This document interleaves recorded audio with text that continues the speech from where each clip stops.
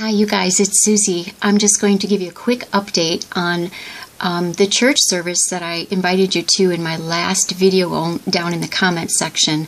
We would love to have you join the live service, but there's a change of plans because it didn't work out for YouTube.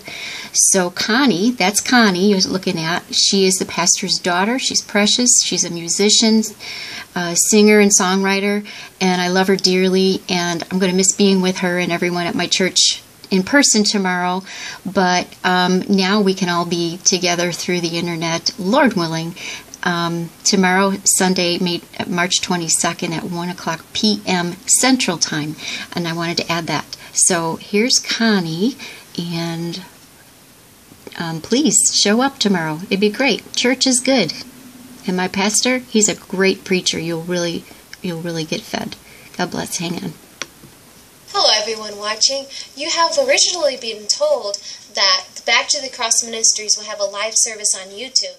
There's been a slight change of plans. Back to the Cross Ministries is still going to have a live service on March 22nd, but it's not going to be on YouTube Live, but rather Facebook Live. But you don't need a Facebook account in order to watch the service.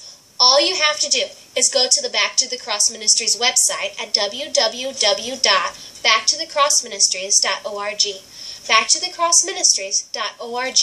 Once you are there, you click the link that says Facebook, and it'll take you right to the Facebook page. You don't have to have Facebook in order to watch the service. You'll see the live service with praise and worship, the announcements, and the sermon, just as if you were there. But you won't be there. You'll be at home because of quarantine. But that's okay. The Bible says to pray for our leaders. So you stay at home, pray for your leaders, and watch the service March 22nd at 1 p.m. Facebook Live on the Back to the Cross Ministries website. See you there.